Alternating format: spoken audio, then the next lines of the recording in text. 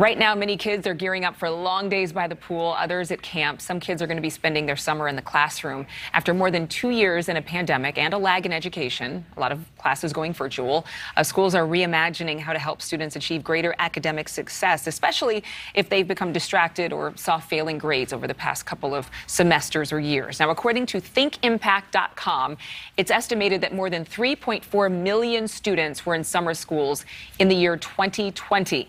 Last year, summer school programs increased, but were largely focused on students who had fallen behind during the pandemic. This year, those same programs are being offered, but accelerated in enrichment programs, plus a mix of online and in-person classes are being offered as well. Dennis Roche, president of school tracking site Burbio, is joining us live from New York City this morning. Thanks so much, Dennis, for being with us.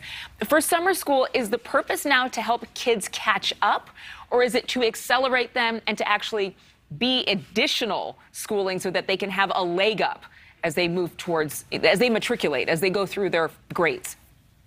Well, it's both. It's always been a little bit of learning recovery, and that part is being extended and expanded because during COVID, even schools that were in person had students that fell behind. Many of them were opting out of in person where they could. So you've got a big expansion of essentially the recovery. And then, yes, they're also adding enrichment programs for students who might not actually have fallen behind the minimum standards, but have certainly fallen behind where they would otherwise have been. So you have an expansion of free programs, you have expansion of enrichment programs, you have summer camps being introduced, community partnerships, as well as in some places the expansion of virtual programs to supplement all that. What are you hearing? Because my sister's a teacher, actually, but I'm hearing from a lot of different teachers and students and parents, frankly, who are concerned about their kids and what they went through over the past couple of years.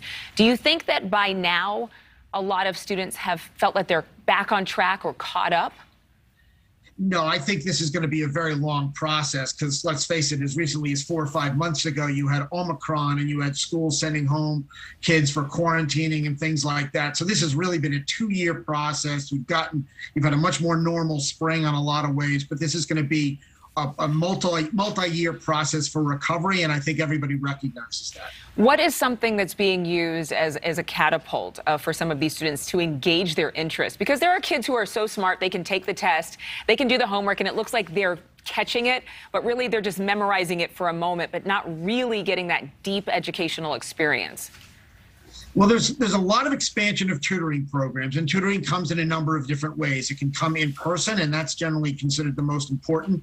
It's high frequency. You want to do it multi-times a week, as well as a low ratio of student to teacher. So that's really important. That's been extended with online. We also see some fun enrichment programs. We've seen things like arts, gamification, various ways to make school fun for students at all levels of educational development is another big initiative we're seeing. I have one more question for you, and I think it's for the parents watching at home. I think so many want to do the best thing for their kids, but they're swamped and busy and adjusting to this very strange era that we've all been living in the past couple of years. What would you tell moms and dads to keep it real with them for how to best support their children right now?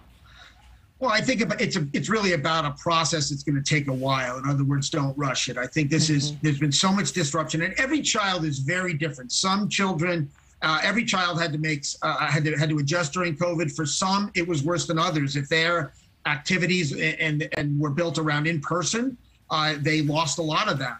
Others not so much. So I think the idea is to just take your time with it. And not try and rush the transition back. Yeah, look at the long game and don't be thinking, oh, you just need one more summer to get caught up, honey, and you're going to be fine. It's like, let's be patient. Dennis Roche, thank you so much for joining us. Thank you for watching. Go to newsnationnow.com to find NewsNation on your television provider. And don't forget to click the red subscribe button below to get more of NewsNation's fact-driven, unbiased coverage.